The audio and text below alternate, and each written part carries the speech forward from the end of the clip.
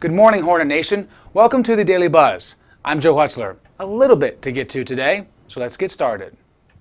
We begin with the final four names of the new Hornet mascot. Yesterday we let you know what those names were, and we started the voting process, and there has been a great response to those names. Now, as of this morning, here are what your updated numbers look like. As you take a look, you may see the name that you voted for isn't doing as well. Well, you have to solicit some help from friends or family to help that name along, as it's only one vote per email, or you can go the route of creating your own email. That's always an option as well.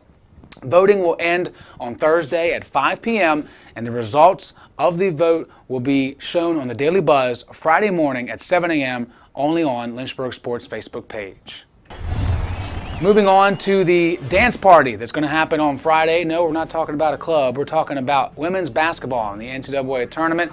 The time has been set for Lynchburg's game against Catholic. It is at 5:30 p.m. on Friday evening. You can hear the game on LHSN radio. You can also watch the game on the stream provided by Christopher Newport University. And if you still want that Lynchburg flavor, you can open up both tabs, the audio and the video, and just mute the video and listen to myself along with Daniel Rowe on the call. Now on to campus events here at Lynchburg College. All these things happening today. The LinkedIn workshop is from 12 to 1 p.m. in Shul 114. Email careers@lynchburg.edu to reserve a seat. Also, get geeky with LCIT, 11 a.m. to 2 p.m. today. Stop by any time in that time frame. Learn more about the campus network and its complexities, and see the network server room itself, just to get more involved in understanding what the process is like for our IT department here at Lynchburg College.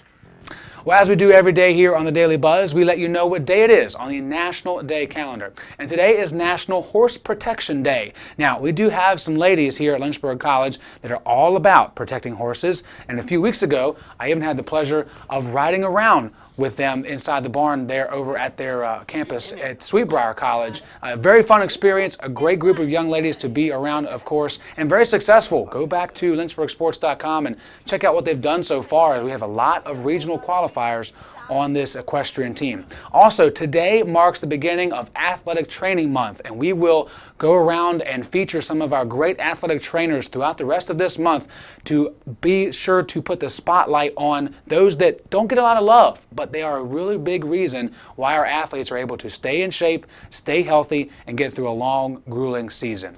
We hope you have a great Wednesday, everyone. Remember, it's a great day to be a Hornet, and we are one nation.